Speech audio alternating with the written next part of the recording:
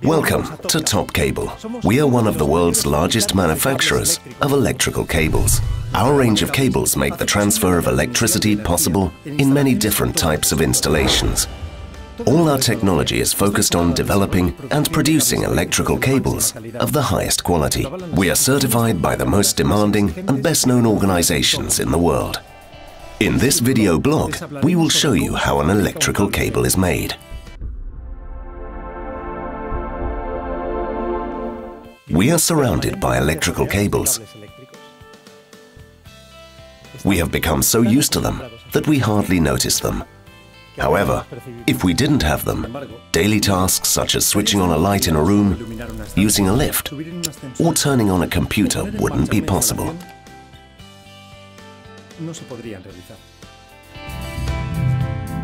The cables come in different types and sizes, which makes it possible to supply electricity to this printer or make a wind turbine work. The technology needed to ensure an electrical cable stays in good working condition for several years without problems involves complicated manufacturing processes which require highly qualified staff. Would you like to know how an electrical cable is made? Follow me.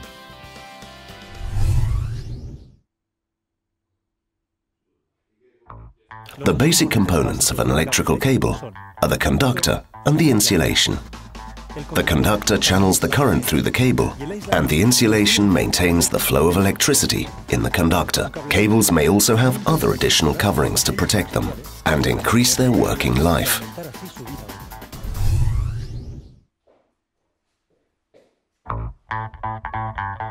The most frequently used material for the conductor in an electrical cable is copper.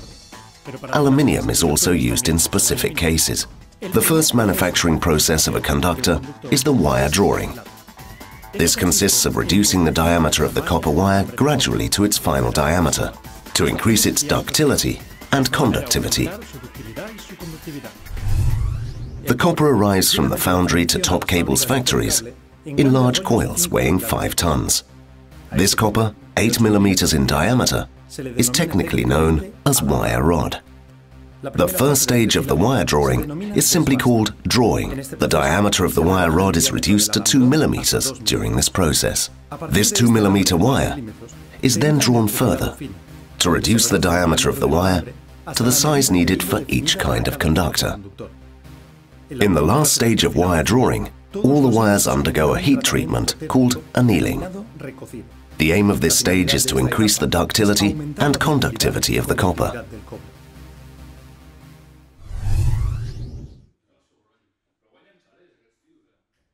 After the wire drawing, the copper wires are grouped together to make conductors. This process is called wiring. During the wiring process, conductors with different cross-sections are made. For example, a cross-section as small as 0.5 millimeters squared to 240 millimeters squared, 400 millimeters squared, or even higher for larger current capacities. The machine used to make the cables depends on the cross-section of each conductor. The next process in the manufacture of electrical cables is the insulation.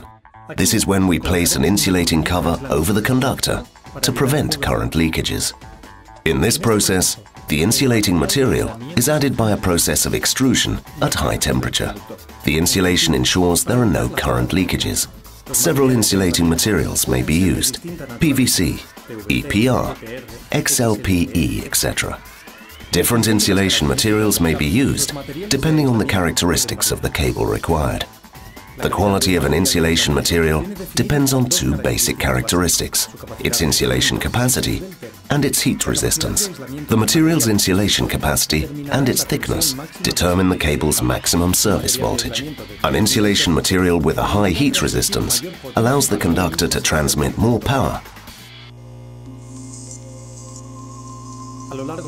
than the same cross-section with an insulation with a lower heat resistance. The whole length of the cable undergoes a voltage test to ensure the insulation layer does not have any faults.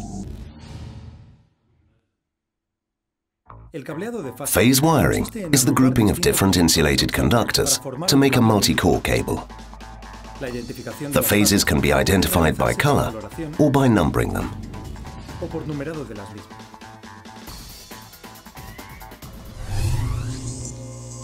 A voltage test is also carried out on the whole length of the manufactured cable during this process.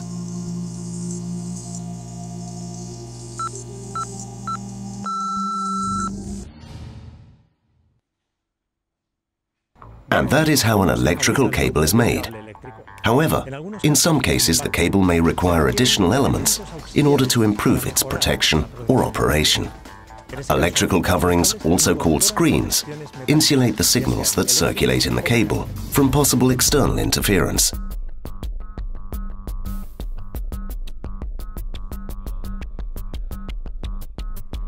Las protecciones eléctricas, también denominadas pantallas, aíslan las señales que circulan por el cable de posibles interferencias externas. They also shield the power cables to prevent them from interfering with adjacent signal circuits. Mechanical coverings, also called armor, protect the cable from external damage that may occur from knocks, rodents, and any other potential causes of damage. The armor is made from steel or aluminium and can come in the form of metal strips, wires, or braids.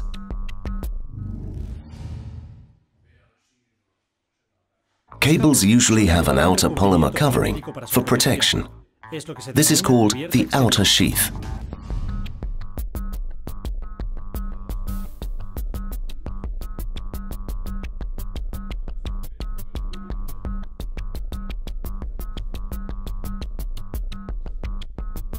The sheath protects the conductors and their insulation from external elements which may change their electrical properties, such as moisture.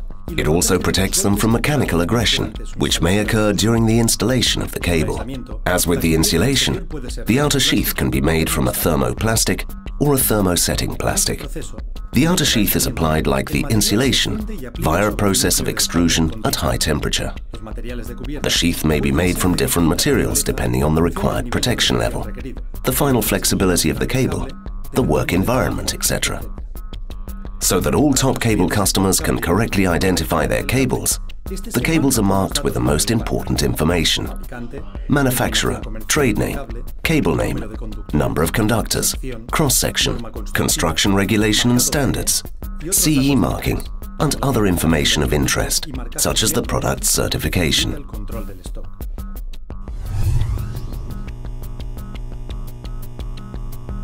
There is also a meter-by-meter mark on the cable to help our customers with their stock control.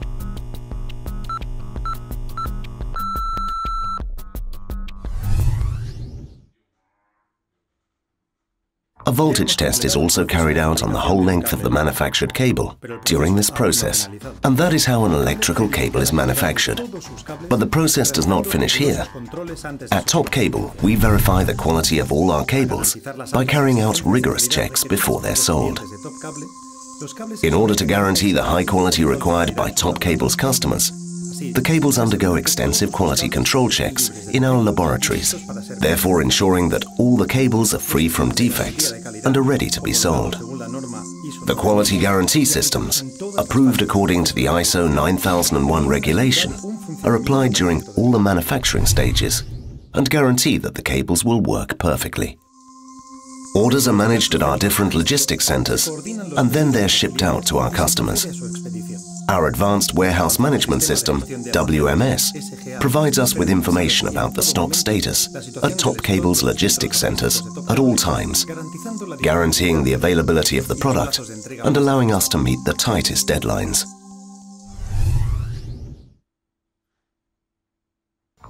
We have created recycling systems at all Top Cable's manufacturing centers for the waste produced during the manufacture of electrical cables. All waste, both from scrap cable and waste produced during the manufacturing process, is delivered to specialized companies to be correctly disposed of. This is how we guarantee that the environmental impact of our industrial activity is kept to a minimum. se reduce al mínimo.